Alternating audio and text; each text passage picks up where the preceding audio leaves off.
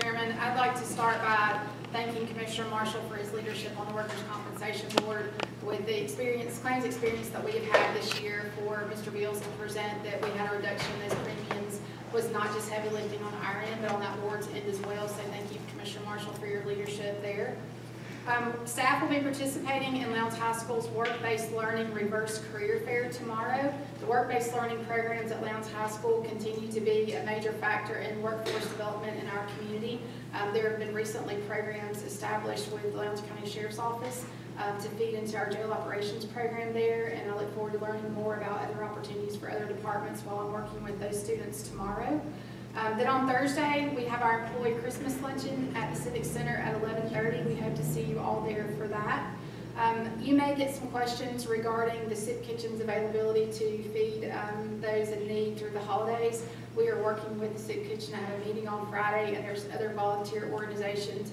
Some of the fraternities as well as Rotary have reached out to be a part of that through the Red Cross. So I just want to let you all know that we're staying on top of those conversations, and we'll continue to help facilitate where we can to make sure that those people are taken care of. Second Harvest was also a large part of that initiative last year, and I feel certain if we need to call them again this year that they would be there to help as well. As Ms. Black mentioned earlier, we are already working on our budget. Those budget packets are out. She and her staff are also working, as well as some of the other department heads, on the audit process, and we remain on track to have our audit complete on time. That is to be filed with the state of Georgia by December the 31st. Also, some of you received email traffic related to the ACCG's intern program for this summer.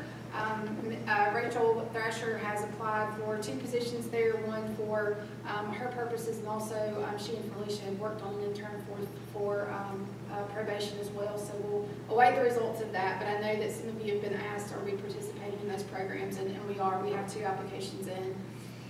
Also, in response to the continued conversation related to service delivery and the upcoming legislative session following our conversation this morning, I've reached out to our lobbyist, and I'm waiting on a contractual update to cover conversations at the state level so that we can remain on the forefront of those conversations moving into session as it relates to any updates to not only service delivery strategy, but as well as local option sales tax. So in January, we expect to have a consideration of a contract for a lobbyist at the state level for you all to consider for that as well.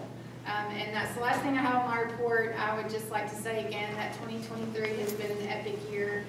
There's no better team than some of the people that you see before you and their counterparts, and we are excited about 2024 and all that it's going to bring. I have no doubt that it's going to be great. Thank you.